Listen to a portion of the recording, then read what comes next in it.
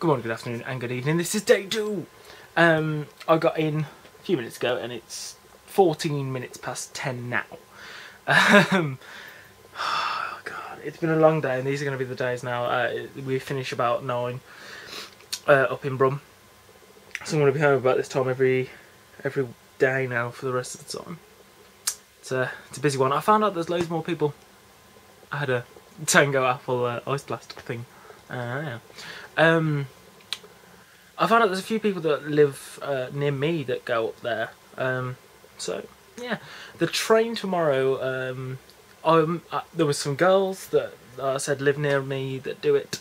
They say the train tomorrow is at 9:03, and I had a text from my mum saying that the first one's at 10. I told the director I might be late because of this, and I'm gonna have to get up half an hour early to get there on time, sort of thing, to get to the train on time, to the bus on time, because I have to get the bus because the first train is at 10, and we've got to be there for 10. So I'm just not gonna make it.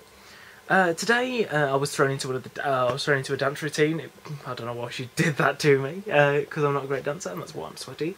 And I've had to run from the theatre to the train station as well. That didn't help. So yeah, we did a few dance routines because I'm in 2 officially, really. The one where I'm Drake and the one where I'm just this homeless person, which doesn't really make any sense, but it does. They're really fast paced and they're really tiring.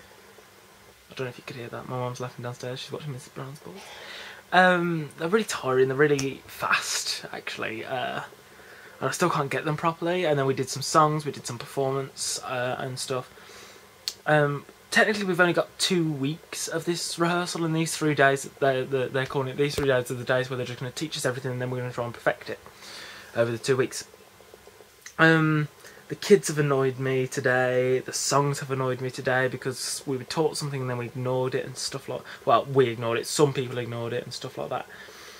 It's just, yeah.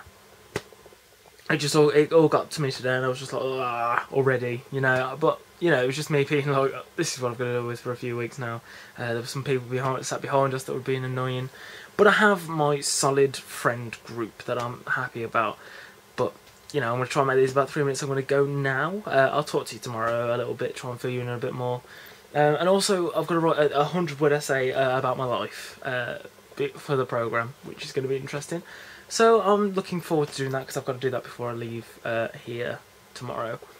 Hope you've enjoyed this tiny little update. I'll do a vlog on the bus tomorrow possibly, so that'll last a bit longer, maybe about 5 minutes if I've got about that long to talk about. But if not, then about this long. I hope you enjoyed this, and I'll see you again tomorrow.